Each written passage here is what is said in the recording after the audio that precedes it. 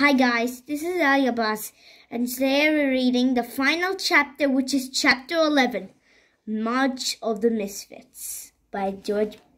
Hey Dogman, why are you sad?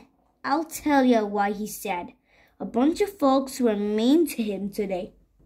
They call him Misfit. Flip flop, flip flop. Flip flop, flip flop, flip flop, flip flop, flip flop, flip flop. Don't feel bad, Dogman. I've never told anybody this, so I feel like a misfit too. Hey, so do I. Every day. Grr, ruff, ruff, ruff, ruff, ruff. Clank, clank, clankety clank. Zuzu and ADHD said they're misfits too. The truth is, we're all misfits. Even you, Yule? Heck, yeah! But you're so perfect. I'm just acting. I only pretend to be perfect, but deep down inside, I'm a total wielder. Wow, you had us all fooled. Thanks. Don't worry, Dogman. Everybody feels like a misfit. And that means you fit in perfectly. You know, I'm not actually a misfit, because I know everybody knows that my name is Muslim.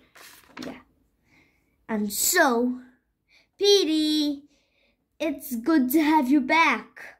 Let's play again tomorrow. Okay, Papa? Sure, kid. Hey, Papa. Yeah? Am I a misfit too? Are you kidding? You're the biggest misfit I've ever met. Really? Yup. Sweet. The end.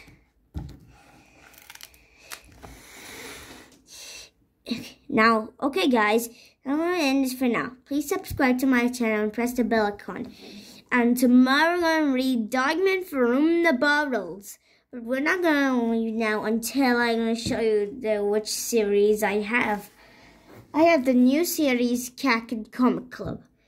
I just didn't buy it on Amazon. I just go out with my father. And that's what I get.